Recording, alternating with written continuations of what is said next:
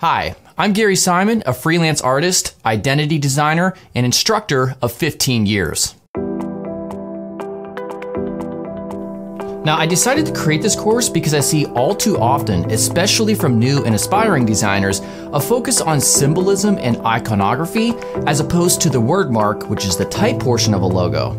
So we're going to correct that by running through a series of projects that will help you create great wordmarks. Now, these wordmarks come in a variety of forms: simple and complex, abstract and literal. So we have a little bit of everything sprinkled throughout 5 different projects.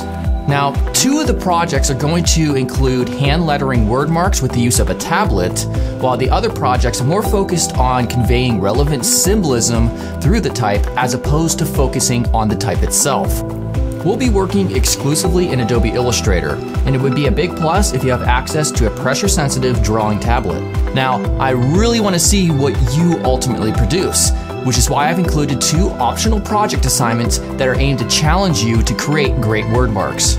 And if I think what you produce needs improvement, I certainly won't be holding back.